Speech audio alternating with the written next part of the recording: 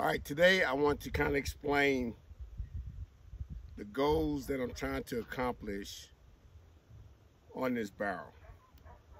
So I have a young German short hair male named Maverick. He has been on the barrel a few times, and he has been on the woe post.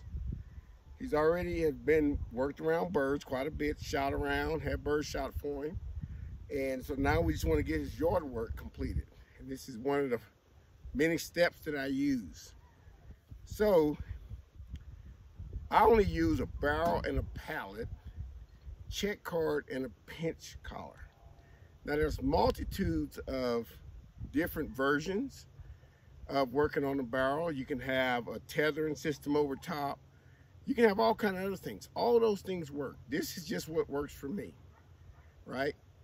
I keep the lead over my shoulder with the rest of the check card behind me, just in case this dog jumps off. He can't get away from me, right?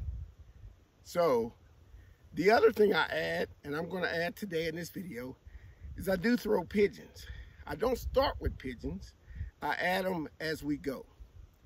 And so many times people ask me, why do I use a pinch collar versus a leather collar, right? So, or some people call them spring collars. Because I like to relieve the pressure soon as the dog complies. So the pinch collar actually works better for me to do that, right? I have used leather collars, pinch collars in the past, and seemed like I didn't get the timing that I want. They do work. So it's not a choice of whether one is better than the other. It's actually on your preference, right? So after I get the dog on here and I get them kind of stabilized, I get them kind of stacked up, right?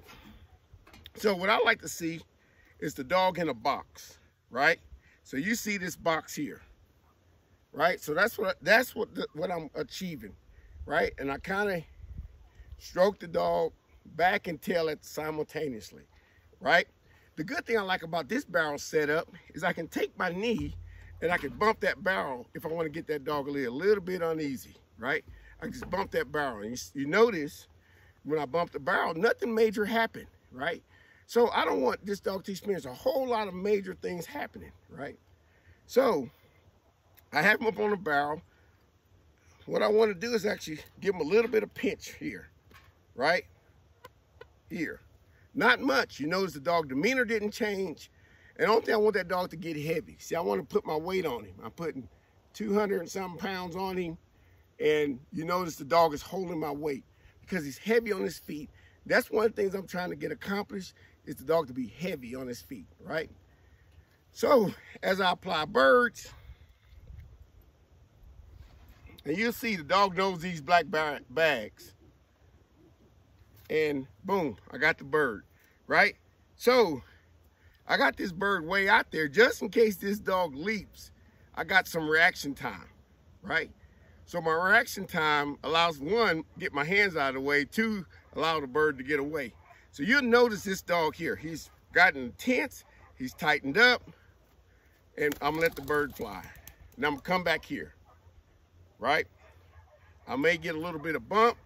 Whoop, whoa. Whoa. And then I'm gonna come back here.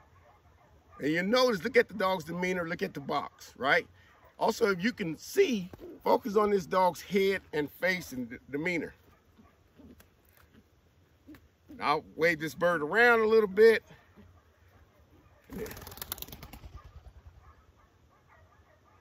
Right, and now he's kind of leaning. So what I'm gonna do here, whoa, tighten him back up. Go back here.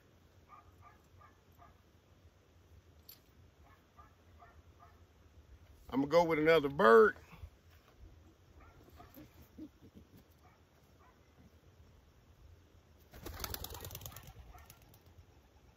The other thing I like about this barrel setup is I can move it. I can move it to that cover over here. I can move it around to different places, right? So I'm not stationary. I can do this in different areas, right?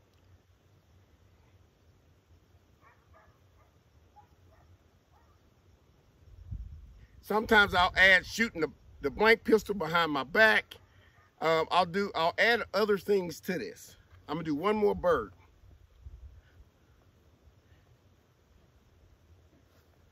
And if you're really good with your birds, sometimes flip it on the ground. Now that bird is walking on the ground right here in front of the dog. It's gonna fly on its own.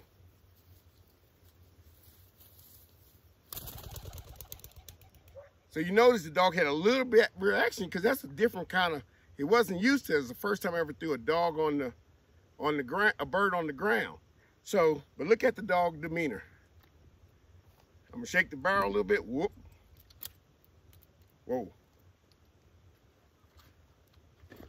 I gotta do one more bird. And I'm gonna try to get this bird to stay on the ground too.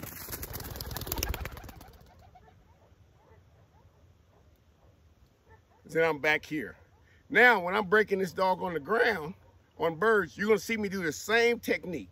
You're gonna see me do this, whoop, and you're gonna see me do this. I'm gonna take that all the way through, right? Dog is heavy on his feet, can hold my weight. Dog demeanor is good, he's not under any duress. That is one of the ways I use the barrel. Thank you.